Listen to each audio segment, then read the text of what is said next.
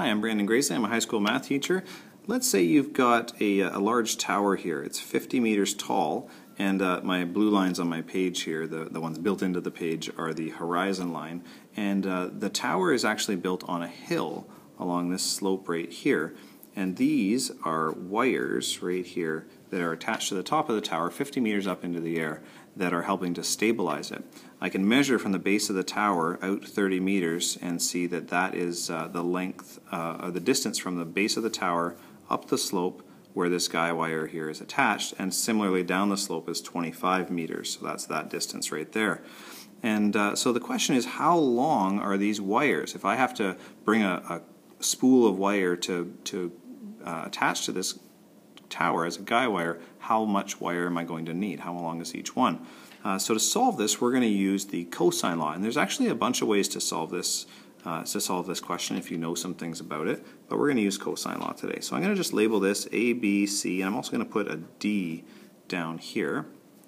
And the first thing to notice is I've got this angle 85 degrees I was able to measure at the base of the tower, which tells me sort of the slope of this hill, which is about 5 degrees above the horizon line.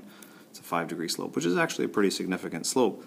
The other side of this here I know must be 95 degrees, because these two have to add up to 180 degrees. So I know quite a bit about these two triangles now. I have a triangle here, BCD, which has two sides, 50 and 30, and an unknown side.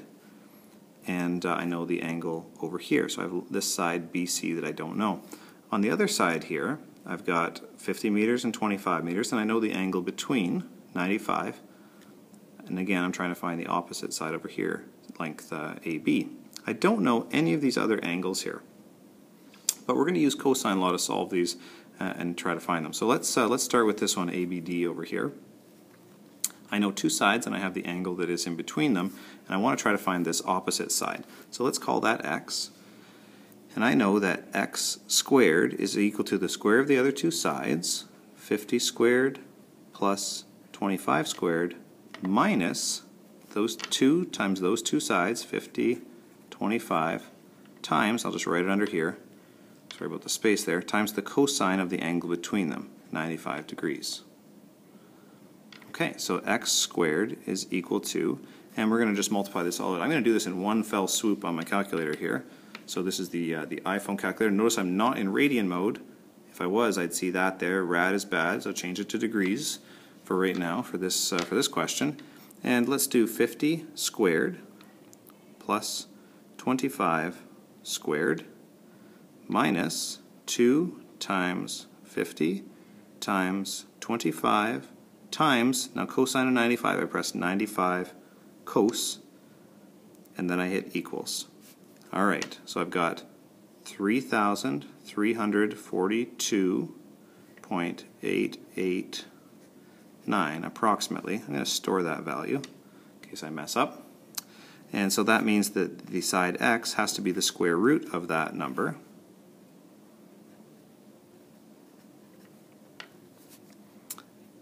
So x is approximately, let me hit the square root button, 57.82, and that will be in meters. So everything's in meters here. Okay, so let's see, does that make sense here? I've got 50 meters, and this side will be a little bit longer. Well, that does make sense, because this angle 95 is an obtuse angle. It must be the biggest angle in the triangle. This side should be the largest side, and it's a little bit more than 50. So that seems to make pretty good sense. So that's cosine law to find this side. Now let's find this side here. I'm going to call that side y. And this one I would think is not going to be the largest, because this is only, well, it could be the largest, 85 degrees. Let's see. Y squared then, once again, is the square of the other two sides added up, 50 squared plus 30 squared this time, because that length is only 30, CD, minus 2 times 50 times 30 times the cosine of the angle between them is 85 degrees. Oh, sorry, that's just a little off the page, 85 degrees. And so, 2,500 and 900 and all this stuff here we're going to work out. I'll again bring up my calculator, and I'm going to do this once again in one fell swoop.